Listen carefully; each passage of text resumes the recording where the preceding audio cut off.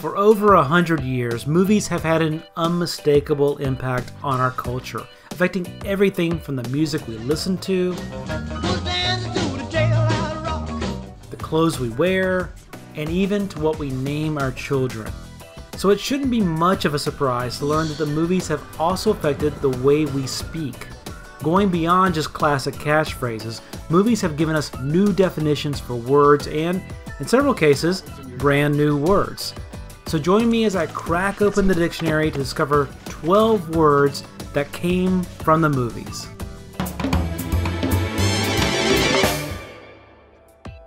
Sheikh, or sheikh as it's pronounced in Islamic countries, is an ancient term that refers to the patriarch of a tribe or family. In some instances, it translates simply to old man.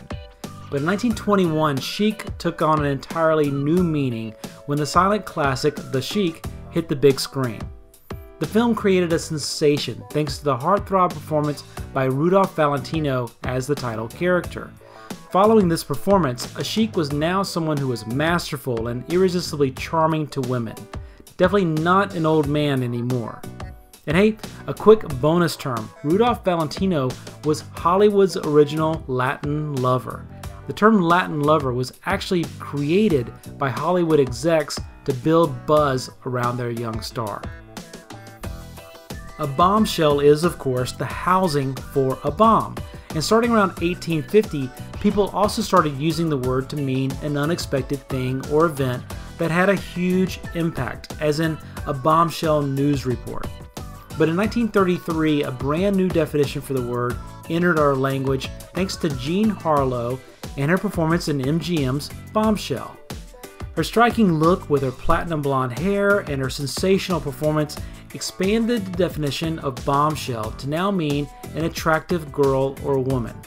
Even today, many people still refer to Jean Harlow as the blonde bombshell.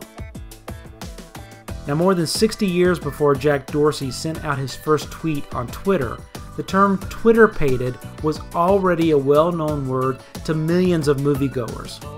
It was introduced by the owl character in Bambi to explain what was going on when Bambi, Thumper, and Flower saw other animals acting oddly around each other. Why, don't you know? They're Twitter-pated. Twitter-pated?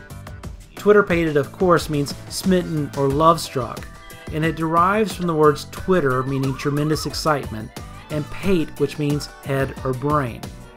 Bonus fun fact, the Disney songwriters actually created a song titled Twitter-pated to go in this scene in Bambi, but it was cut from the movie. But the song was featured on the 75th anniversary edition of the film. Gaslighting may be the most overused term of the past 2 years, but it's actually been a part of our language for more than half a century. Gaslight is shorthand for the practice of making someone else question their memory or even their sanity by manipulating their surroundings or by simply denying what they know is true. The term comes from the 1944 movie Gaslight, starring Ingrid Bergman as a wife whose husband, played by Charles Boyer, convinces her that she is stealing items and hearing noises in the attic that aren't real, when in fact he is causing all those things to happen. And the term isn't a recent creation. The practice was first called gaslighting in the 1950s and was documented in psychological journals as early as the 1960s. My next word is not from a specific movie, but was inspired by a movie star.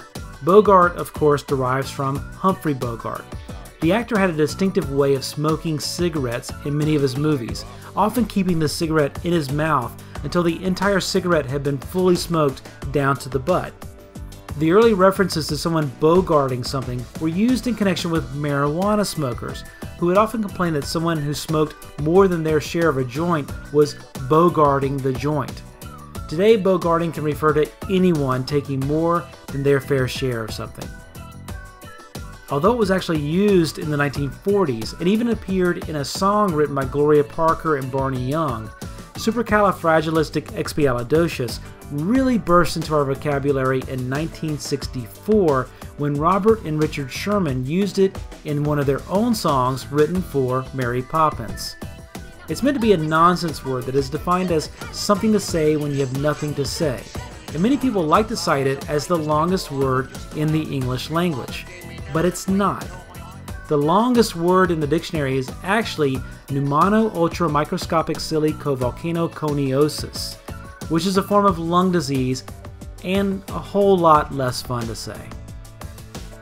Now I'm willing to bet that you can quote a few lines from The Godfather even if you've never seen the movie, which you should, duh. From an offer you can't refuse to sleeping with the fishes, there's so much great dialogue in this film, and the film's title even played a part in shaping our language. Prior to Mario Puzo's novel and Francis Ford Coppola's film, Godfather was primarily used in the religious sense of the word, meaning a man who serves as a sponsor for a child at baptism or a man who serves as a guardian. Now, after 1972, the term Godfather took on a new definition to include the leader of a mafia family. A modified reading of one line in Ghostbusters forever changed the definition of the word toast.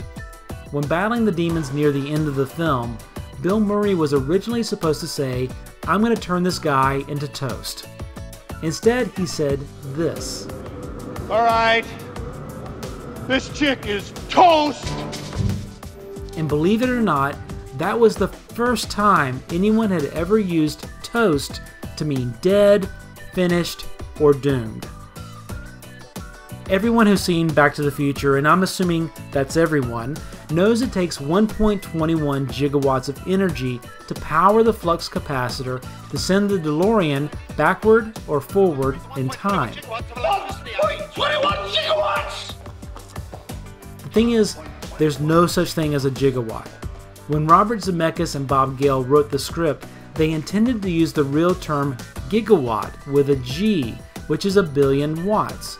It wasn't until after the movie was done that they realized they'd used the wrong term, although technically it is okay to pronounce gigawatt with a soft G.